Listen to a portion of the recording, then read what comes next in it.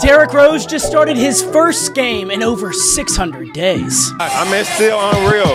Recently, the former Memphis standout declared he was not back in town to babysit. And now in his old number, it only took him 13 minutes to prove it. Both Marcus Smart and Ja Morant were out during the preseason opener, but Rose showed he is more than just a locker room presence. I'm here to win. For the first time since December 16th, 2021, Derrick heard his name called in the starting lineup. Rose cranked back the clock and scored 13 points in just 13 minutes. On the floor, he shot 75% from the field to go along with a team-high +6. After the game, Desmond Bane was asked about the 35-year-old and said, "Y'all are really acting surprised? We've come to expect this from him." I'm all who you say I am.